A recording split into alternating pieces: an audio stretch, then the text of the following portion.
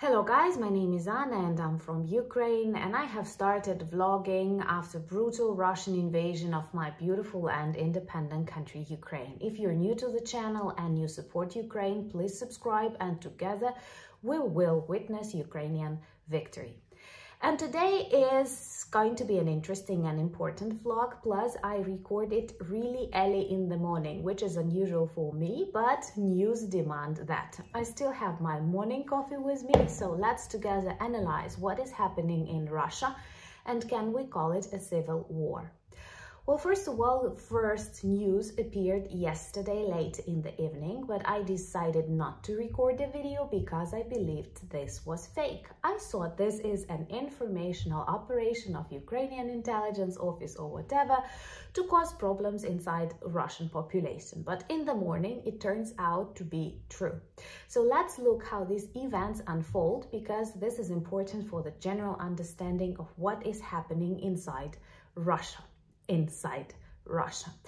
So first of all, yesterday in the evening, the leader of the private Russian army Wagner group, PRIGOZHIN, said that regularly Russian army shelled his groups that were in the rear, resting in the rear, using artillery, missiles and helicopters, and that hundreds of his boys, as he called them, died because of this special military operation of one Russian army conducted against other Russian army.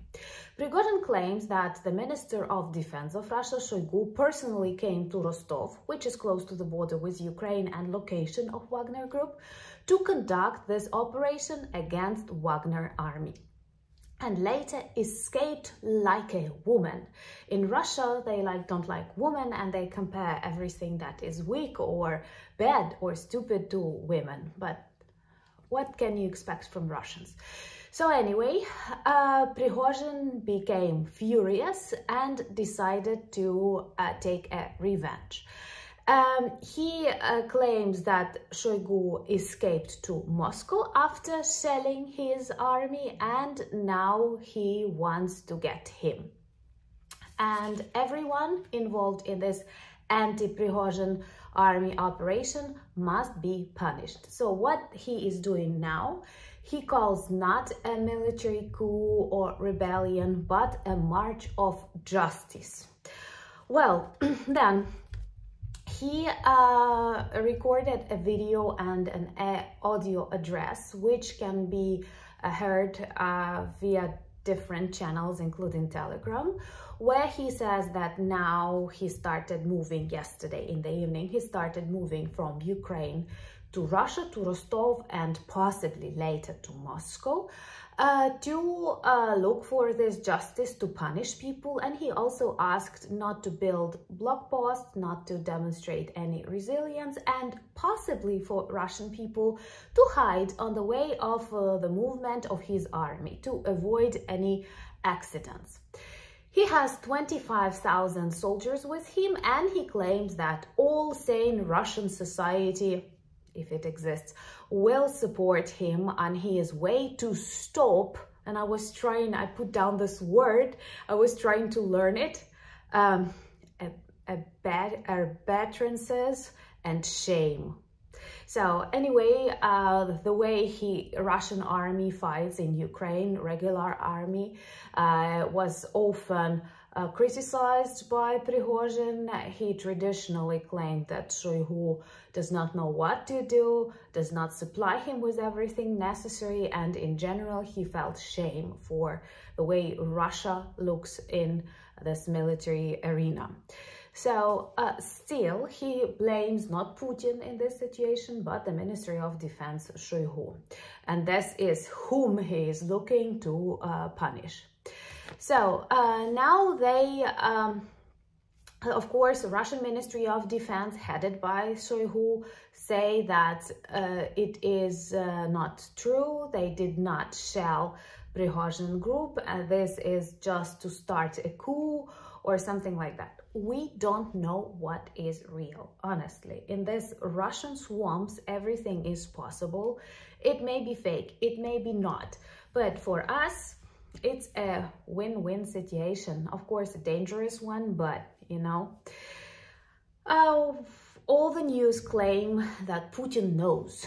I really don't know what Putin knows, because he lives in this totally parallel reality, but they say he has all the information about what is happening between Shoigu and Prigozhin, that Russia has opened a criminal case against Prigozhin for a military coup, which can result in 12-20 years in prison for him.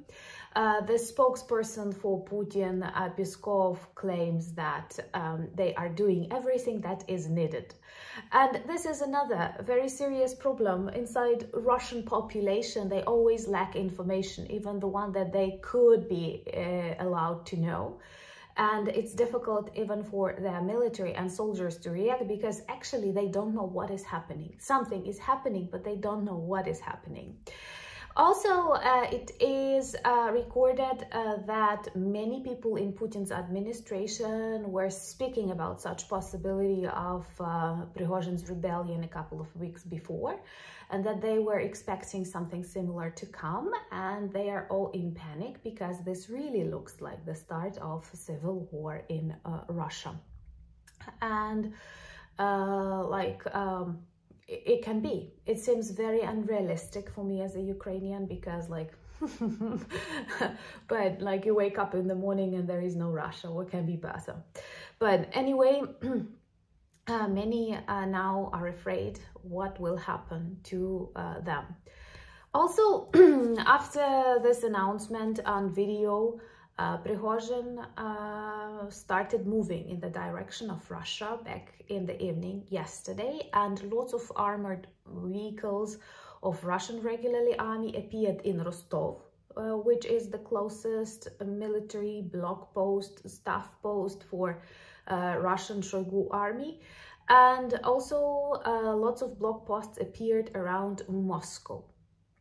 And now it looks like Russia is in war, you know, finally.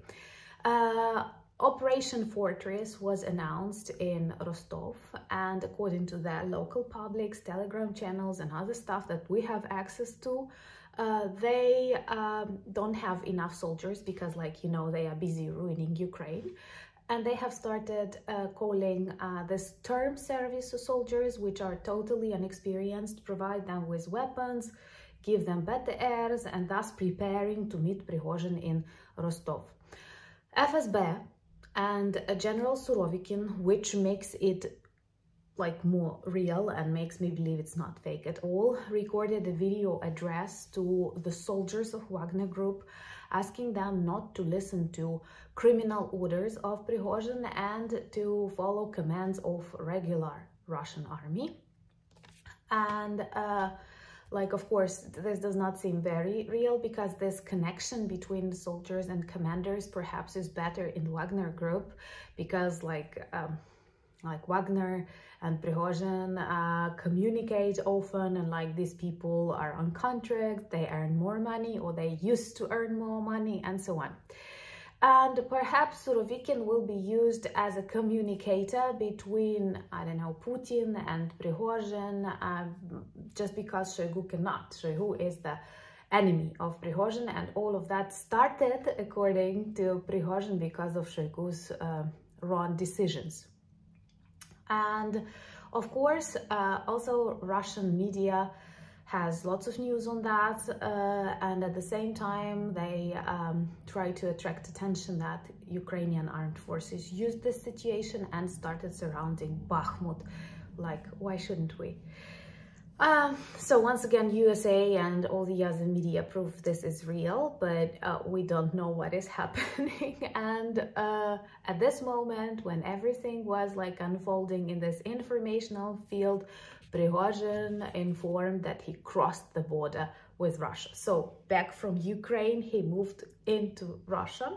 He said it was not a problem for him to cross this border, because once again, it was protected not like by serious guards or military who are once again busy killing Ukrainians for no reason, but they were protecting the borders with the help of this term service soldiers, which are typically like 18-19 years without any battlefield experience, and they simply let Prigozhin enter.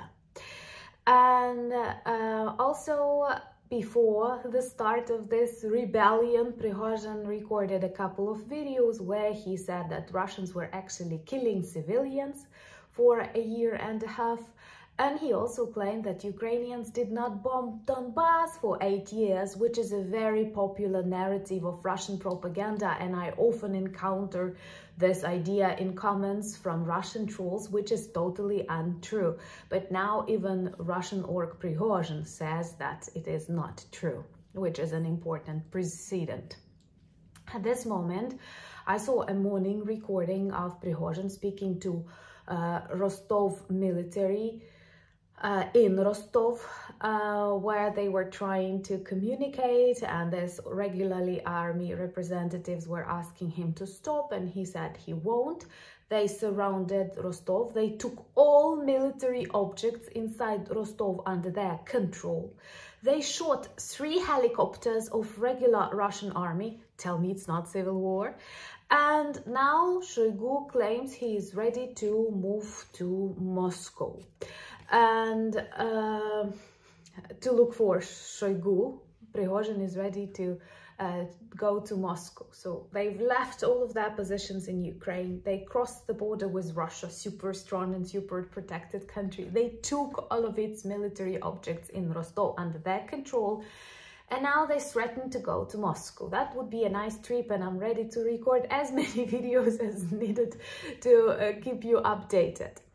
And of course, Russia started blocking his social media accounts. They disappeared in Vkontakte, which is a very toxic Russian social network. But videos appear in Telegram, they become viral, and Russian providers started filtering Google search or something, because tonight Google check demonstrated that approximately at 1 a.m. only 25% of Russians had access to news. So they cannot Google news. They cannot Google news in Russia, and they like it. So they start hiding this information, which demonstrates once again that something serious is going to happen in Russia, possibly. So now Rostov is under control of Prigozhin Wagner group, and anti-terrorist operation is like there, but they did not succeed, and hopefully they will start moving to Russia. To Moscow, I'm sorry. And in Moscow there are lots of blog posts, and people get checked, their passports are checked, and once again finally they're getting to feel what is war. Of course, we don't have to get overexcited, because it's Russia. Everything can start, finish, then start again. We cannot predict what is going to happen, but obviously any troubles inside Russia are good for Ukraine and its allies, because like we can do what we need, and they are busy eating each other. Monsters often do that, by the way. Also, Russian stocks, Russian ruble falls tremendously, once again, because of the threat of the civil war. And Prigozhin demonstrates an alternative for so-called Russian elites, because I'm sure many are tired of this war. Not because they are good Russians and they feel sorry for the sins and crimes they committed in Ukraine, but because they want to travel, buy, sell, and so on. So one more thing, important thing that I want to remind, that Prigozhin is not a good Russian. He's not fighting for Ukraine or justice. He's fighting for his boys, as he says, maybe potentially for a power in Russia, or he has some presidential ambitions, or I don't know, Tsar ambitions. But he is the one who killed people in Bakhmut, who ordered to kill children, and his boys, whom he protects, are actually former and even active Russian prisoners who were ready to kill and rape and loot Ukrainians. So don't start feeling as they are good. Both teams, if it's possible to say so, are evil, and our task is like the more damage they can cause to each other, the better. That's the position of Ukrainians and those people who care about peace and freedom in the world should be. So we have to remember who is Wagner and Prigozhin, who is Putin and Shoigu. These are all evil people who caused lots of deaths, who caused lots of troubles to the world in general. And at the same time, I would like to finish on this optimistic note. There are lots of jokes in Ukrainian internet. I'm sorry if this video is long, but it's important. There are lots of jokes.